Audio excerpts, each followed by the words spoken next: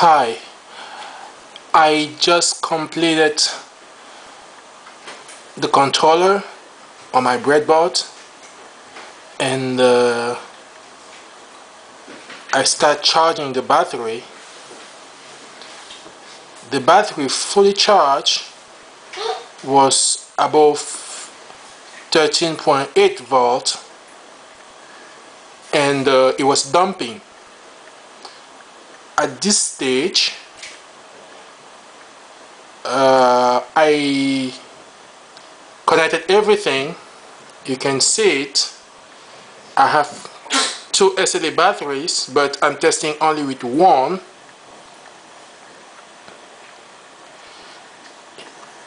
The meter is reading 12.59 to 12.66 volts, as you can see. And this is the controller. Let me tell you up front that Glenn Hurt, thanks to him, he did a great job. I had a couple of days trying to mount everything together and test it. It was really straightforward. It was simple, and there it is.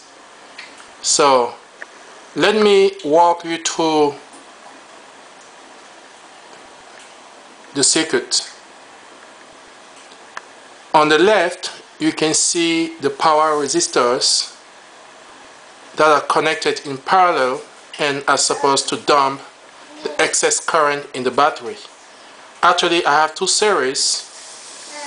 The first one on the top with 4 power resistors, that's the one I'm using right now that are connected. The second series of 4 is not connected. It means I'm using only one power and FET to drive those 4 resistors on the top. I connected the meter just to monitor the battery voltage, and as you can see, it's not dumping because the yellow LED is not on at this stage. That's a controller, a really simple piece of art, but really amazing one also. And as you can see, I connected the controller to the battery. I have two SLA batteries. Where I connected the controller, I connected this wire, is the one coming from the wind turbine to charge the batteries, and those two wires, these two, are connected to a power inverter, a 75 watts power inverter, and I connected a 14 watts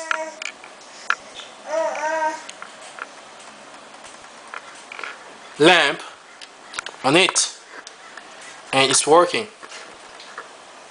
As you can see, the power inverter is connected. The lamp is connected to the power inverter, 75 watt power inverter. The power inverter is connected to the battery, and the battery is connected both to the wind turbine and to the controller. Oh, my mistake. This wire actually is the one connected to the controller through this switch right here. And the red and the black wire are the one coming from the wind turbine. They are all connected to the battery. And this is the power and FET supposed to drive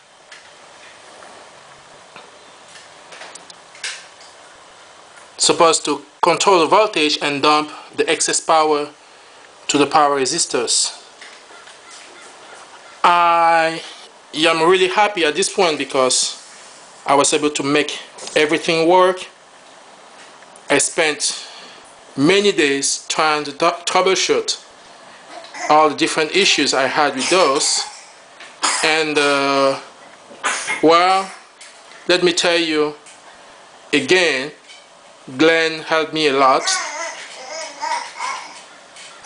He did a great job. The controller is really simple and straightforward, and believe me or not, it cost 15 bucks. 15 bucks, that's all it costs you, this controller. If you want to see how much it costs on eBay, go ahead and good luck about that. And at the end, you will not even be able to make sure